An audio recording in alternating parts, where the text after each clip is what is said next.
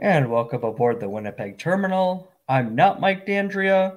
He is at home with his new baby girl, Lauren. Everything is fine. She is the newest Jets fan that we know of. But I do have a show for you this week, and I brought in Robert Dalton from the Rouge Radio podcast to join up and talk some Winnipeg sports. Yeah, and it's a new venture. Usually I stick to CFL football, but I'm looking forward to talking about hockey.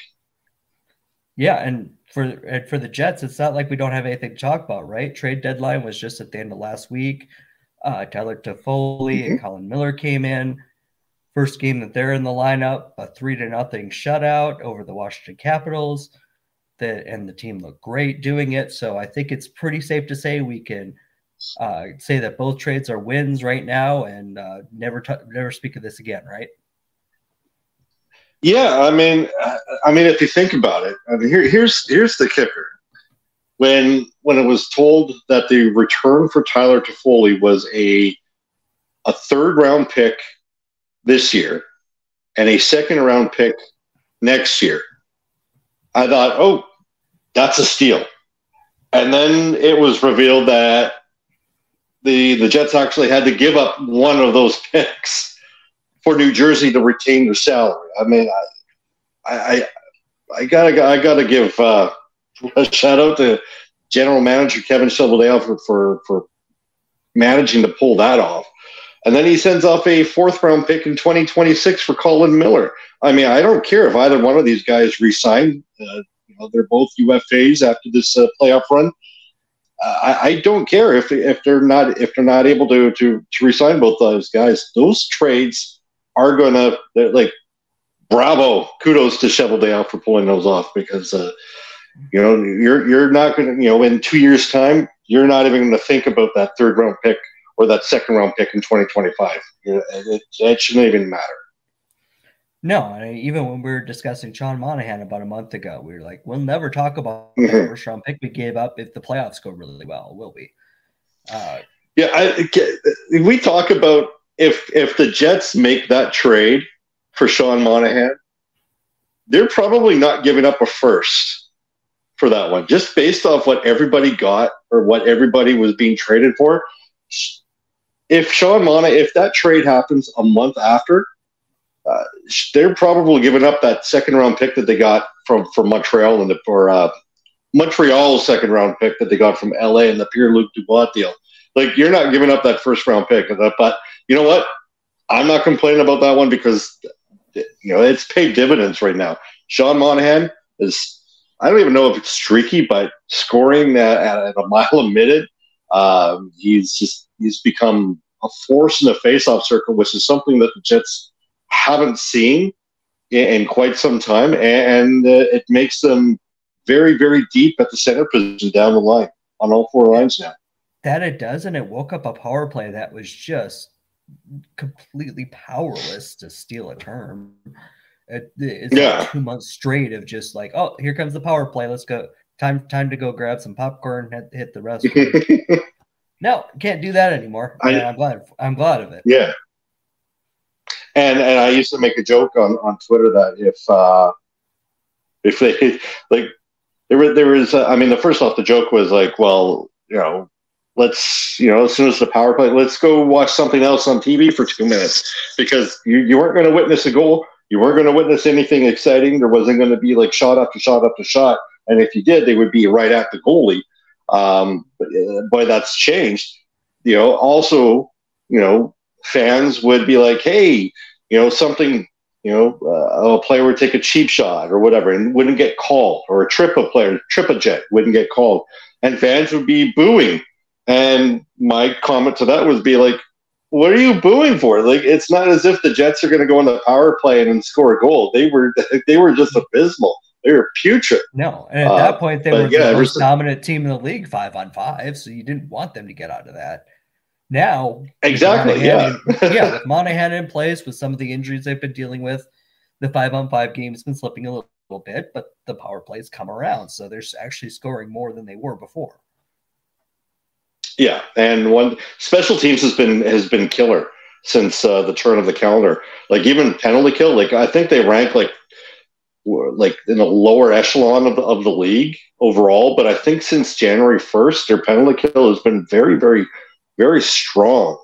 And ever since the acquisition of Sean Monahan, and then now you add Tyler Toffoli to the mix, your power play, when the officials decide to call penalties in the playoffs, should be very, very, very, very good.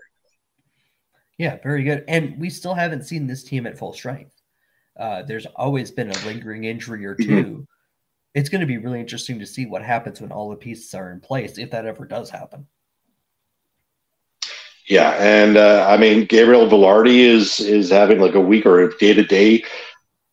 If I'm Rick Bowness, maybe give him an extra week just to heal up a little bit. At this rate, I think it's almost like a foregone conclusion you're going to make the playoffs. It may be even a foregone conclusion that you host, like you have home ice advantage at least in the first round. Maybe give him another week. Maybe give him this homestand just to heal up, and then have him come on. Have them start when they leave for the road next week. It's just it's you've got all these options available for you right now, so you don't. It's not needed to rush a guy of Velarde's value. No, and when your next three are Predators, Ducks, and then at Columbus, you're not exactly looking at the top of the league here either. Well, I mean the Preds tomorrow.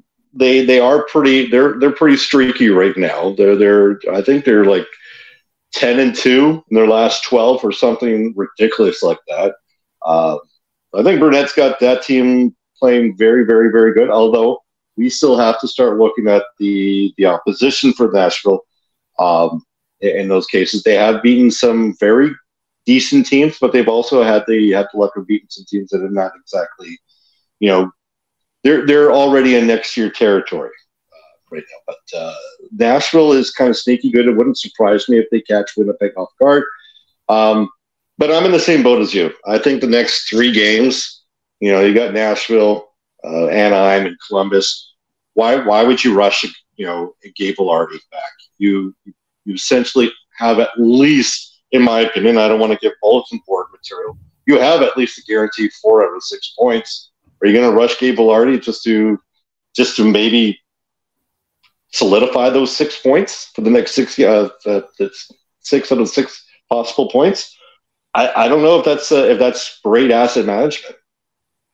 No, and if it comes down to it, I'm sure they'll make the right decision as far as what's good for the team going forward. I mean, if he's ready, don't sit him, but at the same time, got to see what you got. Yeah. The sooner you get him back too, the more you can start playing with the lines again, seeing what works best.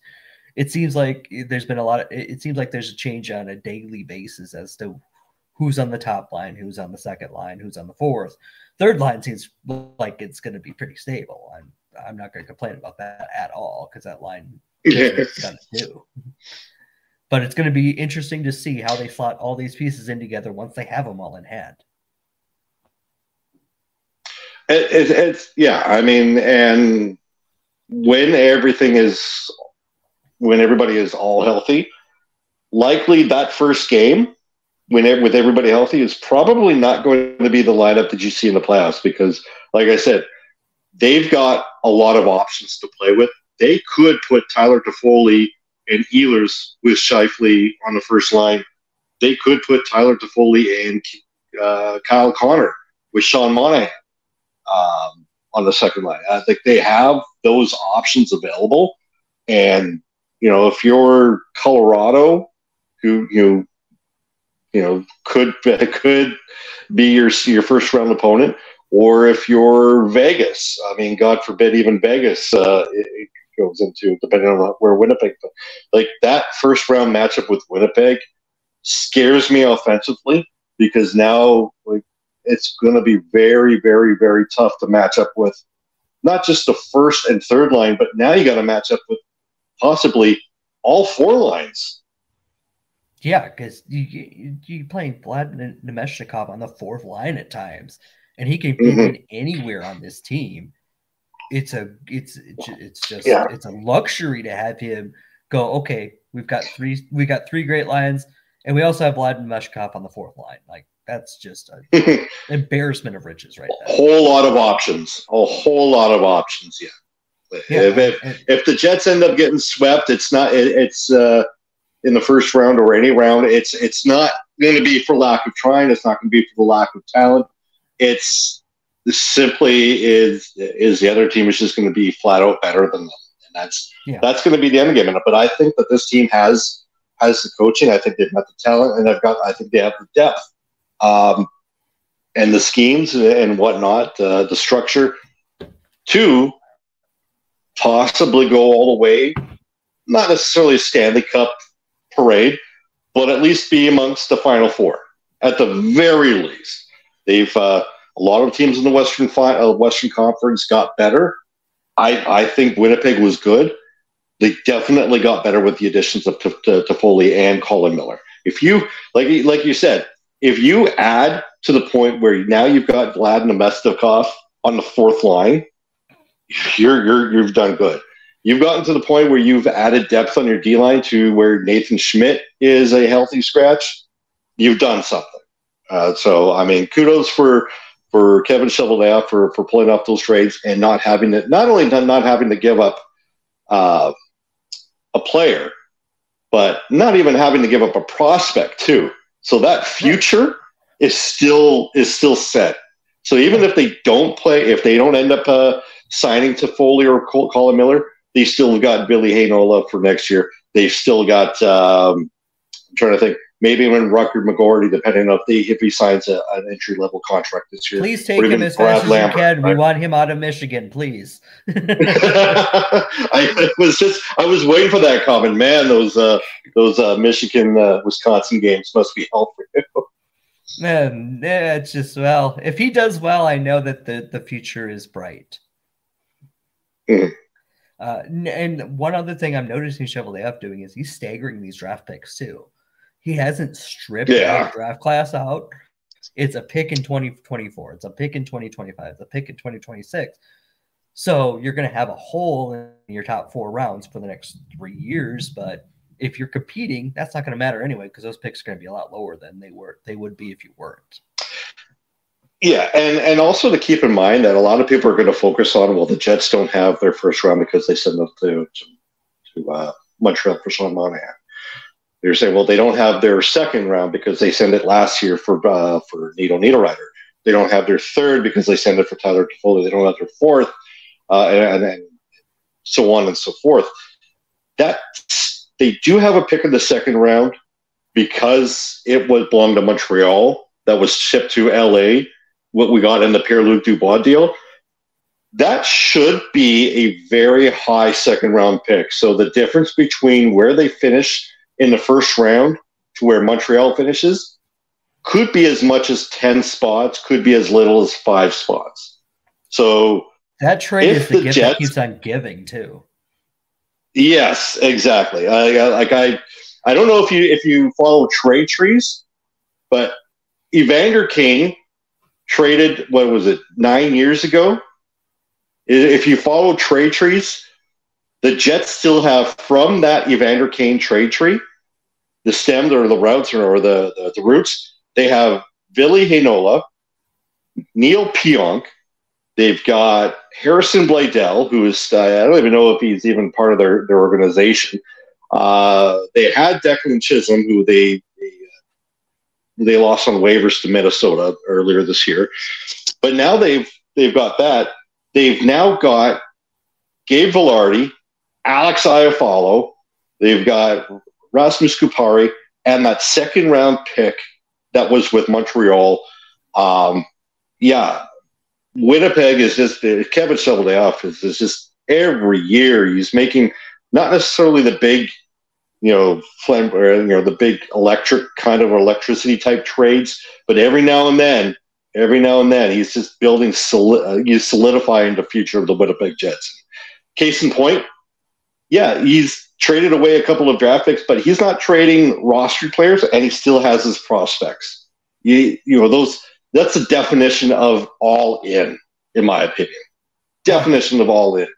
Right and now. Then you're still giving yourself something to work with in the future if this doesn't pan out, which, I mean, the playoffs are a different animal. we'll see. But I can't. I just remember sitting in an A&W on Banjo Bowl weekend, talking with my buddy, and just be like, this season could go so many different ways, but I don't see any of them being good. Well, it shows what I know. Yeah, it's funny. Like if you last year, it was they had that completely playing out of their minds. Everybody was like, "Oh my God, what are the Jets doing? They're phenomenal." And then they had this little tailspin until the last couple of weeks of the regular season, and then they went out in 5 games. And so then of course everybody was like, "Okay, are they going to trade Hellebuck? Are they going to trade Scheifele? Those guys have 1 year left on their current contract. Are we going to walk them to free agency?" Pierre-Luc Dubois wanted out, and then all of a sudden they re-signed Scheifele. They re-signed Hellebuck. Dubois gets sent out. Wheeler gets bought out. And now you've got like an influx of young, talented players in Kupari and Velarde and veteran leadership in Iafallo. And now all of a sudden, boom, you're tops of the league. You're at least top 5 for the majority of the season. And now you're adding Sean Monahan, Tyler Toffoli, and Colin Miller. Like, exactly. Let's go back. I know I'm just kind of repeating this whole thing, but it's worth repeating because, like I said, that's definition of being all in right now. Like the Jets, and what's amazing is their window is still open.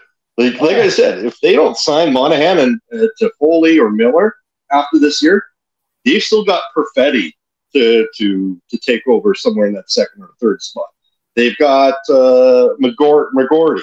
They've got Lambert coming in. Inola. There is that plethora of young players that are just chomping at the wood to get into this lineup next year. And if they happen to re-sign 1 or 2 of the 3, that gives their young prospects ample time to learn even more in the system, whether it's at the Manitoba Moose or even on the bench or up in the press box, just learning, just being around it, just gives you that opportunity to learn and just kind of just absorb everything that you're being a part of. Yeah, and the 4 moves over the summer were franchise-defining moves, and any single one of them could have been very impactful and very hurtful, and every single one paid off in spades. That's knowing what you want and going and getting it. Yep, all in. Well, there's also another team we both like that are going to be all in for at least the next couple of seasons here.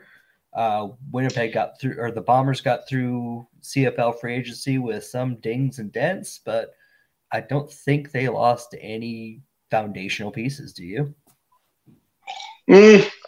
So I'm in this group message with a couple of my cousins, friends, and whatnot, and I think the more that we talked about, maybe having a little bit of regression, the more that we kind of convinced ourselves that this is just getting younger and being more stable.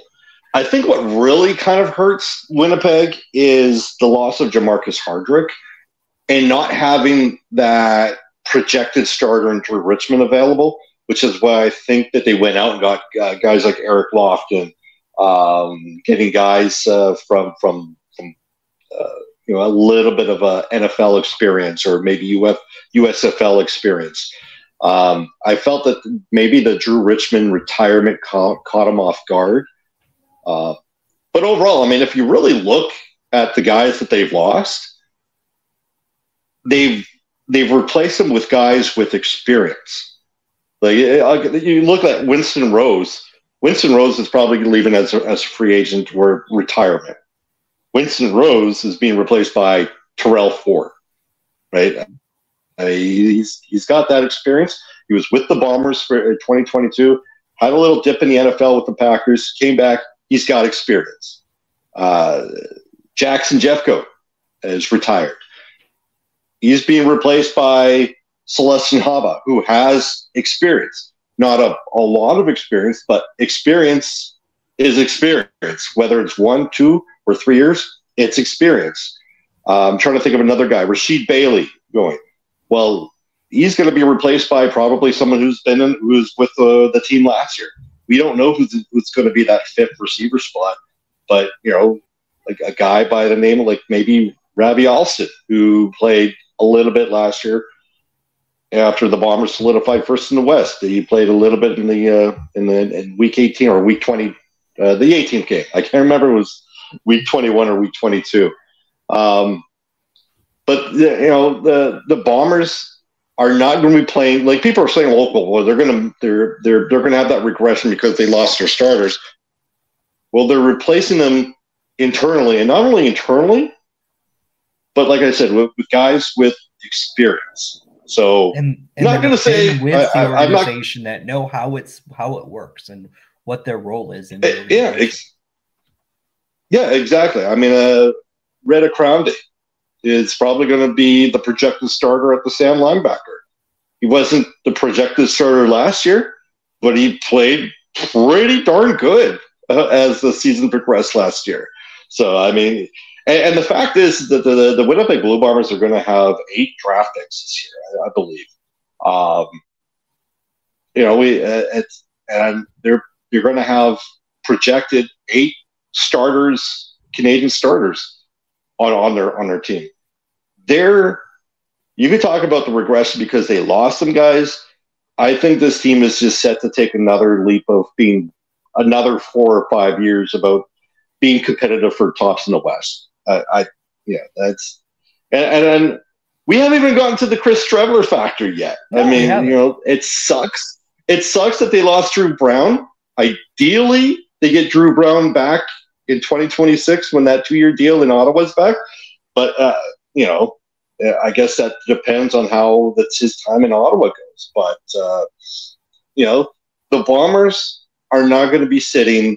Like when people say that, but they're going to be this regression because they lost some starters. The comments are as if they're going to be replaced with rookies, and that's just not the case. The Bombers are going to be it's going to be a different team. No ifs, ands, or buts about that. But there's still going to be an experienced team, and you need that experience in the CFL, especially when you're going to be competitive with teams like BC and teams that are just chomping at the bit to be better in Edmonton, Saskatchewan. Oh yeah.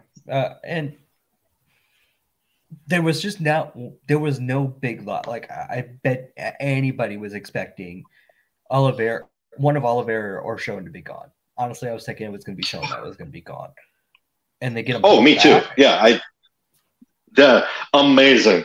Good work for Kyle Walters, in my opinion. Yeah, I just remember it's like, why is everybody freaking out about Oliveira leaving? It's a foregone conclusion that he was coming back. Dalton Schoen resigning surprised the hell out of me. I thought that if you managed to get both, there was some very, very, very, very. I don't know if you just couldn't very convince Schoen to come back on a cheap deal, but to see what he got on the market or what was available on the market, to see what he eventually signed for.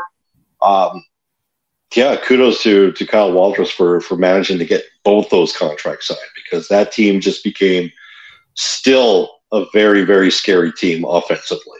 There are going to be some very good defenses next year that are going to be picking up their jock straps because Brady Oliveira ran through them, and Dalton Schoen still managed to get himself open. Right, and I have to wonder. The wide receiver position seemed to have a little bit of a regression in how much the top guys were getting, because Tim White was out there for a week or two wanting that 300K, and he wasn't getting that. So I wonder if the whole position was devalued a little bit this offseason, which put it into the Bombers' hands. I don't know if the problem is that in years past there was probably maybe a few good to great receivers that were available in if we're talking about the upper echelon of receivers, there was only two available, Dalton Schoen and Tim White. And Tim White was probably never going to leave Hamilton, and he was never going to leave Hamilton for less than what he got. And that, if there was a team that was going to say, hey, I want to pay you $300,000, then by all means, why wouldn't Tim White sign that contract? The issue is that, like I said, there was only two receivers that were considered to be on that level of 250 plus for a season. And once Dalton Schoen signed with what was he at 230? I want to. Was it 230 that he got? Stuck in my head, yeah. Yeah. Once Dalton Schoen signed for 230, Tim White was not even going to get a sniff close to 300. And what he signed for, at that once Schoen signed for that, it was just it was done for Tim White. So I think he got about as much as he was able to get out of Hamilton. But I think Dalton Schoen signing for what he did kind of did Tim White. Not saying that one receiver is better than the other, but you're going to be hard-pressed to say that Tim White is $70,000 better than Dalton Schoen. Yeah, that's probably not it's going to be hard. Nope. Yeah. No. So the market played into the Bombers' hands there. And I also wonder if the money that they had earmarked for Hardrick becoming available helped them make that call. Honestly, that's my speculation. But it makes sense because as soon as Hardrick was gone, turn around. Oh, there's Dalton Schoen. Okay, great. Wow, great. I don't know if you remember, but I think it was like a couple, maybe even that day, the Grey Cup loss or whatever. Media interviewed Mike O'Shea, and Mike O'Shea during the exit interview said that there was a few players that were going to be that hinted at retirement. And when you said few, I was thinking 5. And I thought, okay. Jackson Jeffcoat was one of them that I thought. Brandon Alexander was another.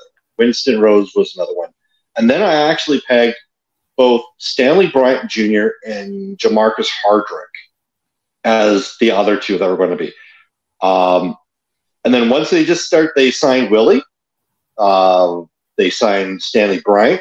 And I thought, okay, all right, maybe Hardrick is gone, and then Hardrick signed. So I'm really starting to maybe Stanley Bryant has bonuses in his contract that he could sign for kind of like at a cheap, and then get those bonuses because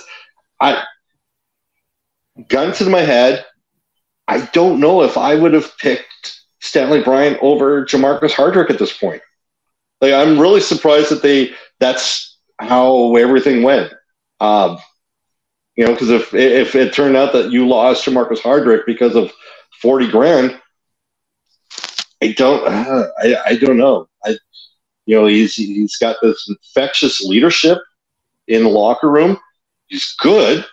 Obviously his best years are behind him, but I'd still want Jamarcus Hardrick at 34 over Stanley Bryant at 38 for 1 year. But that's just me. But I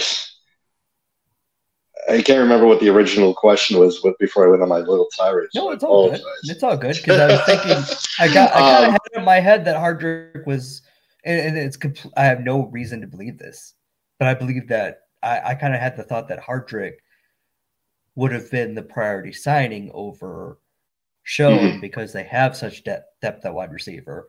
But once Hardrick left, it opened up the money for Schoen. So I think they were prepared to move on from Hardrick at the money he wanted because they had Drew Richmond in place. I think what really, really hurts them is the fact that now that replacement is no longer in place. And I think that really probably makes everything that you fans galore would look in hindsight. Hindsight's 20/20. You say, well, the Bombers are going to not do too well because they lost Hardrick. Losing Hardrick was not the be-all, end-all. Great player, but I think the loss of Richmond, because once you start getting to that third string tackle, that's when things fall apart. I think Drew Richmond, who played a couple of games in the last few years, showed really good potential that he's able to hold up against the top notch or the top echelon of the defensive ends that he'll have to play. It's just unfortunate he decided to retire at the time that he did. Right. And kind of going back to our previous point, they were filling every slot where they had a player going with somebody that had been in the organization, knew the program, knew what was going on. That's one of the holes that they won't be able to do that. And the other hole seems to be kick returner, because they brought in a kid from Rutgers, I believe. I can't remember the name off the top of my head. And I haven't heard a thing about Janarian Grant. So I wonder if that's the other hole the team will have without CFL experience. Yeah.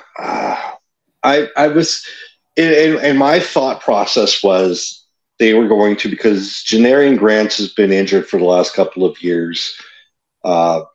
Still good, still phenomenal, but he's been injured. And because he was probably playing on the cheap part, putting him on the 6 game is not really, at that point, putting him on a 6 game is not going to save you money. Yeah, it's really not helping you. So you need someone who, regardless of the contract, who's going to be reliable. And I think KJ Hill is the guy that they brought in, who's going to be, trying out for that 5th. I think it's KJ Hill that they brought in from Ohio State. Yeah, very recently. That they were going to bring in. Has a little bit of returning pedigree. But what I'm surprised is the Bombers didn't look at Lucky Whitehead, who's currently a free agent, who's still a free agent because he fills all the boxes. He's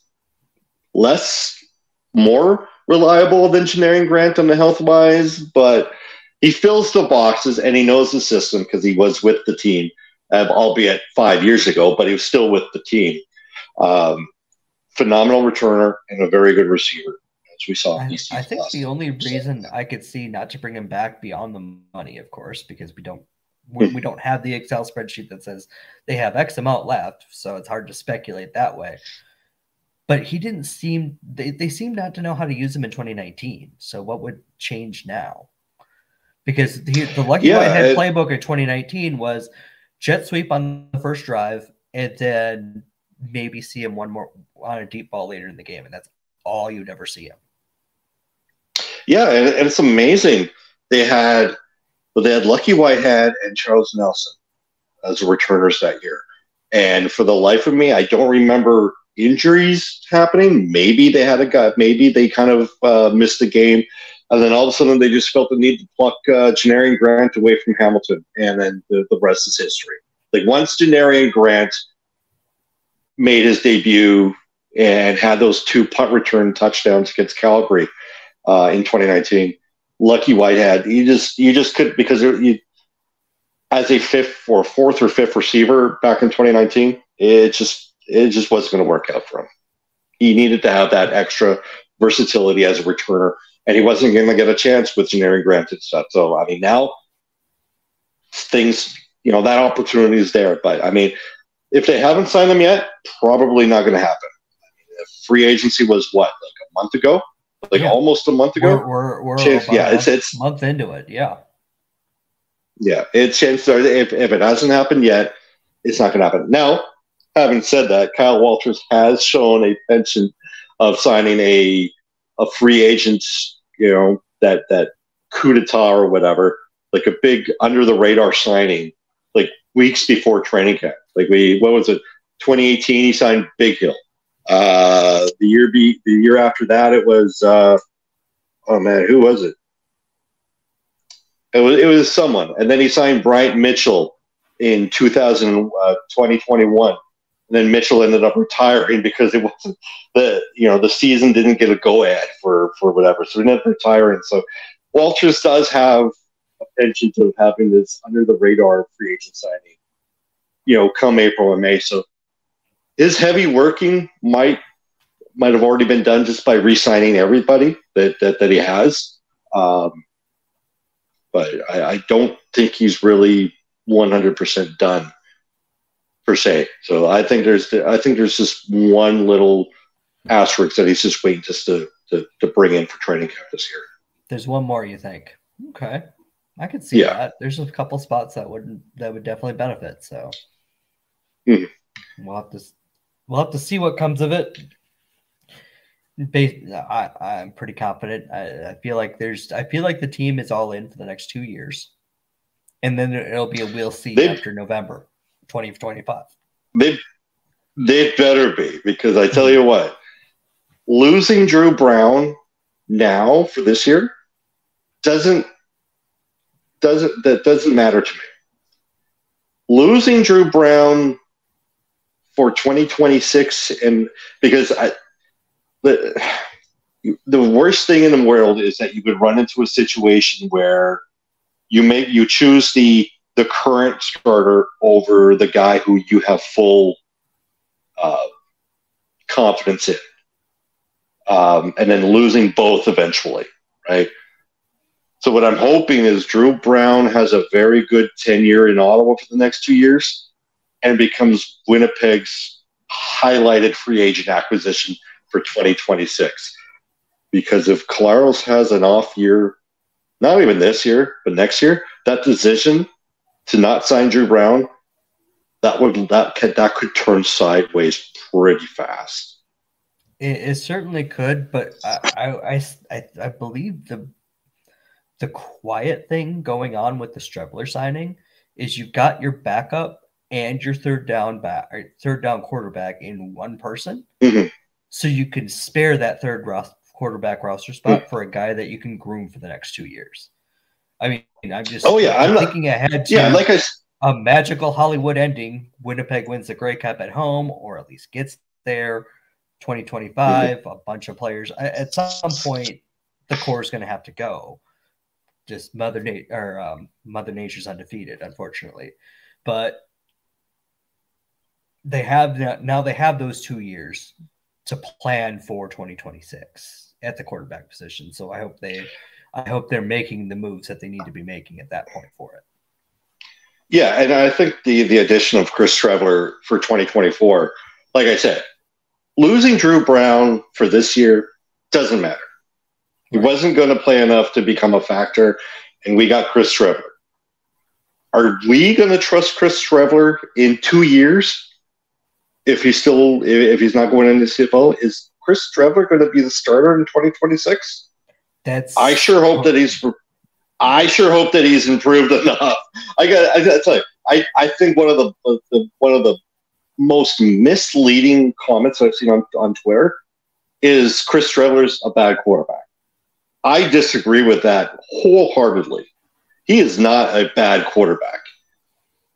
Where I probably would fall in line with the majority of people is that I don't think he's a starter. Like, he's not a starter material right now. No, but he has his value and he has his place. And it's right where he is right now. Yeah, and exactly, which is why losing Drew Brown doesn't concern me. But 2026, what's going to happen? Are we going to rely on – because Collaros is not going to play past 2025, or at least he shouldn't. Strebler – yeah, is Strebler going to be the starter in 2026? Don't know. Eric Barrier. Right, yeah. He might be the next guy. He might be the guy that groomed for 2 years if they like him.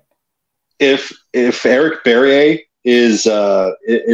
shows, meets that potential that I've seen from highlights, then we're not having this conversation in 2 years. And I hope we're not. Again, yeah, we don't need to relive like the Reinbold years or the Mike Kelly years all over again.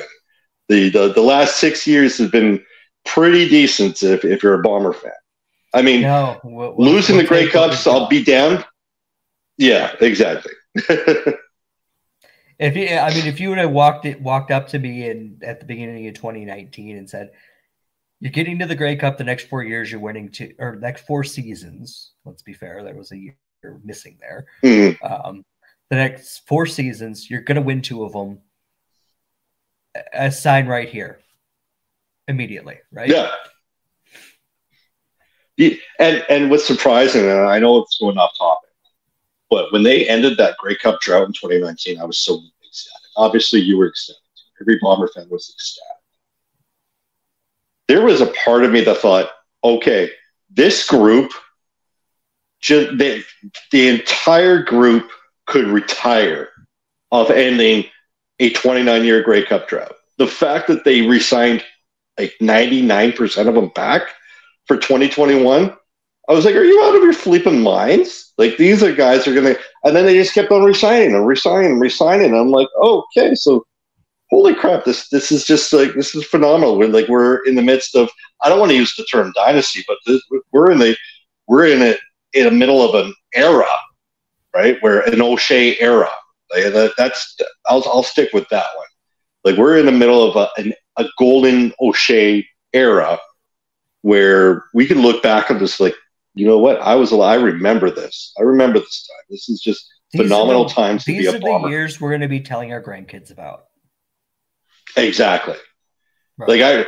I don't know about you, like when you started watching the CFL or even the Bombers, but like for me, it was like growing up in Mike Riley, right, and Cal Murphy in the late 80s, early 90s. And then, of course, you had the Reinbold years. And, like, it's like the 97, 98 season was just so bad. He just like the glory day, the glory years kind of seemed like 20 years ago.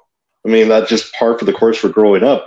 And then when Dave Ritchie signed him, God, rest in peace, Dave Ritchie, when he arrived on the scene in Winnipeg in 1999, it just brought everything back.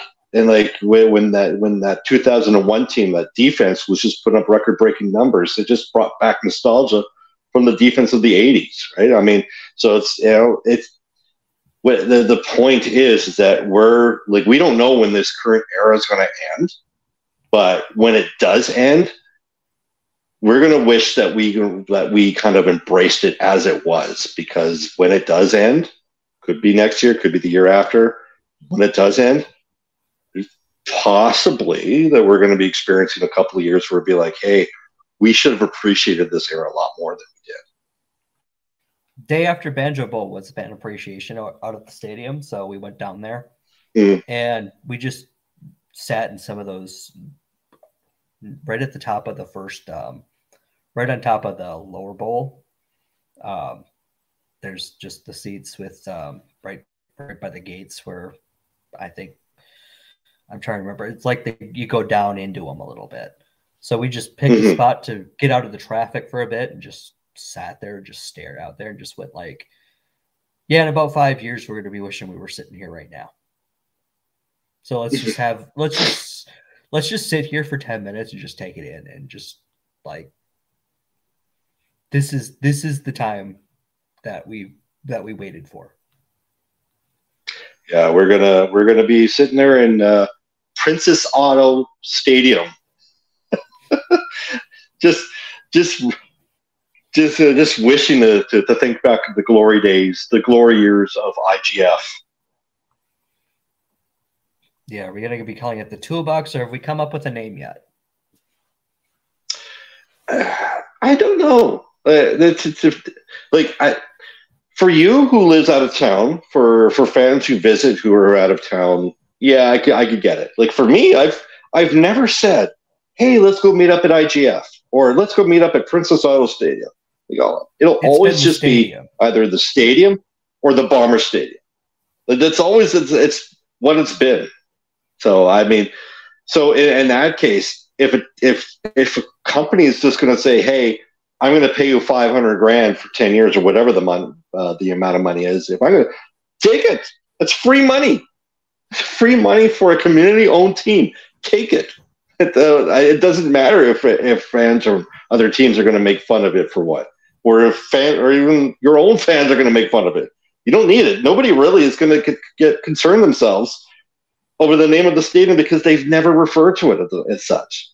Like Winnipeg Stadium, like back in the Canada Stadium. Never. Not a hush. Always been the stadium, the Bomber Stadium. It's always been that.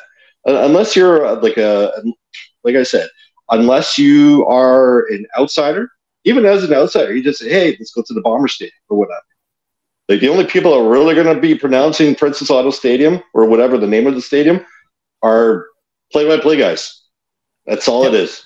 The guys that get paid, right? Like, exactly, right? So no harm, no foul, and the Bombers are richer just for doing it. They still haven't. Yeah. They still haven't changed the outside of the stadium. There's still IGF.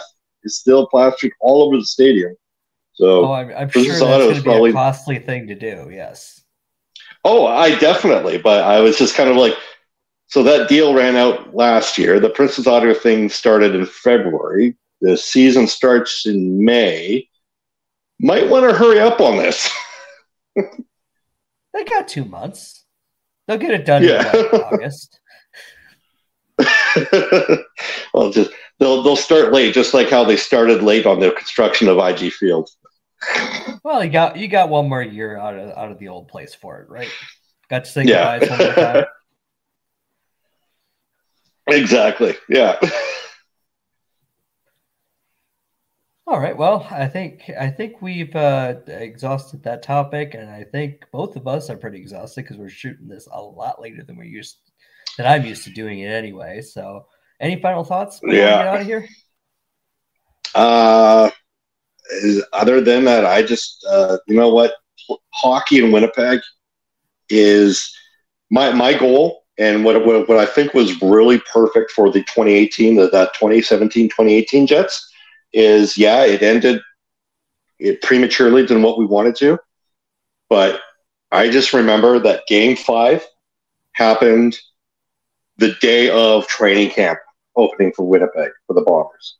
So if we can have that this year, you know what, as much as I want them to win the Stanley Cup, if could be no lulls in Winnipeg sporting timeline, I'm all for it. So if Winnipeg just ends up taking the round 2 to 7 games, and then Bomber training camp starts the next day, I'm all for it.